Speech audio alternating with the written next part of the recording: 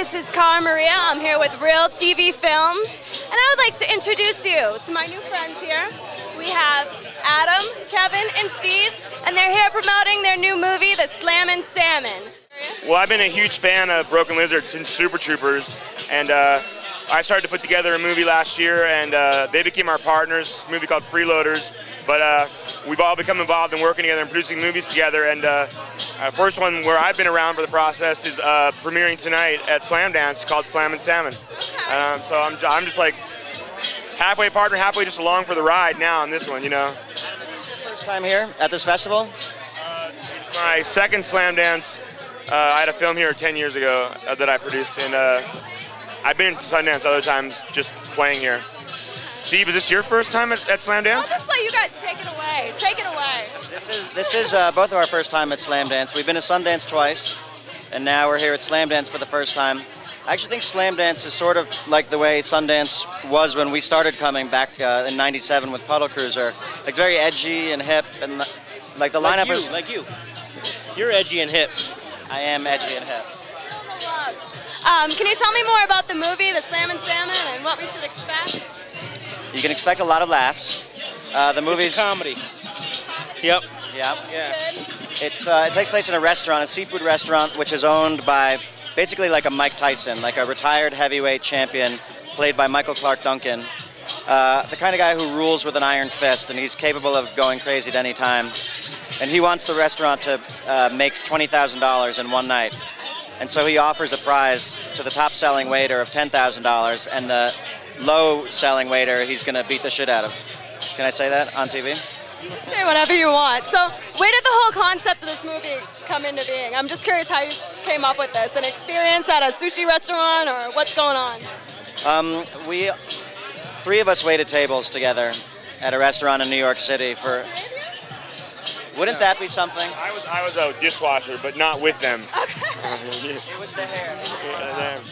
No. A former dishwasher, construction worker, but no, I didn't have what it took for the tables. I couldn't hack it.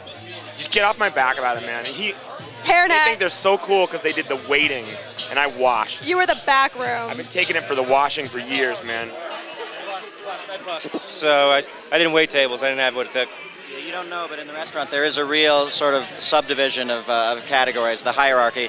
The waiters are king. Oh, I know. Actually, the bartenders. The bartenders. And I was a bartender, so I'm pretty much the queen of all y'all. I was a bartender. I bartended at the Viper Room, so I realized I win.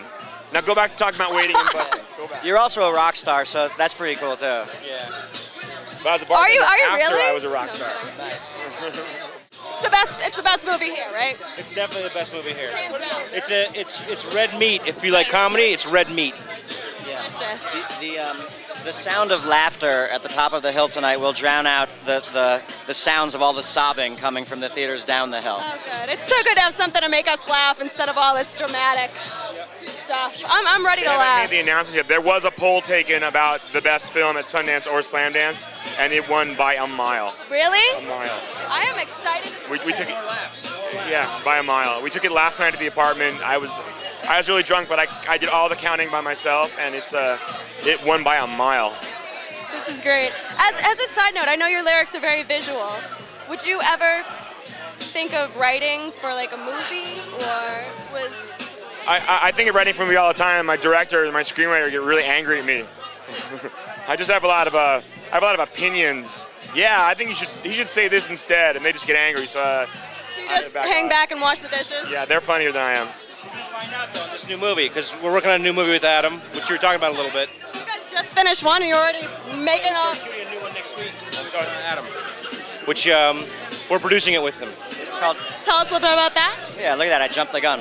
It's called Freeloaders, and it's based on a true story where basically Adam had a big house, and many people. And a big heart. Many people staying under his roof, rent-free, because he's a very generous man.